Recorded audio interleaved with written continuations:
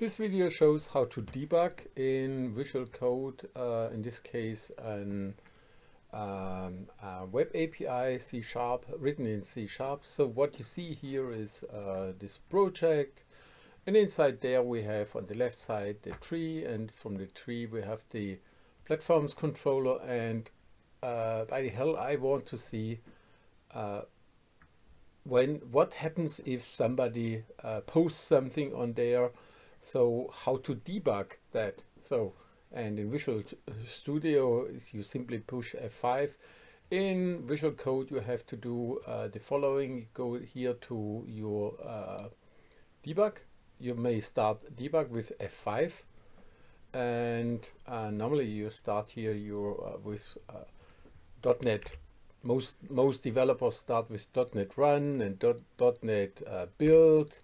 Run, you see it in the bottom here, but that's not the solution if you're a debugger, if you're working on the code.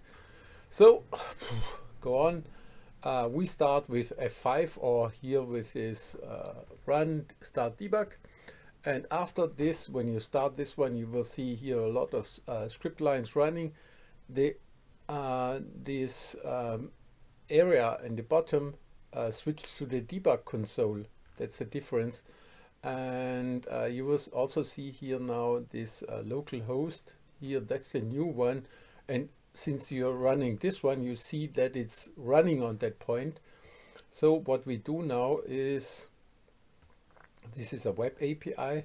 I want to post something against my the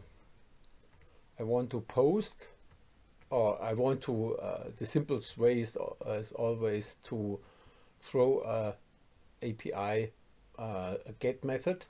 So the get is somewhere here, and since this one is the controller, let's see, Control B, so this is, we have more space.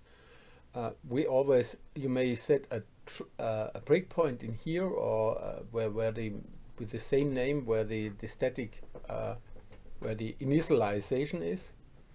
So when you throw now a post on there, a get method on there, come on. So when this is my get method, get something, when I post this one and send it, then you see that the breakpoint jumps on there, and since this one goes on, I may switch with a step with the F10. You go through each step, you see the mapper and all that stuff, and then you see the method, the breakpoint jumping to the endpoint or method, which is called, in this case, HTTP get, give me all platforms. And then you see all those values, and you also see the value inside that stuff.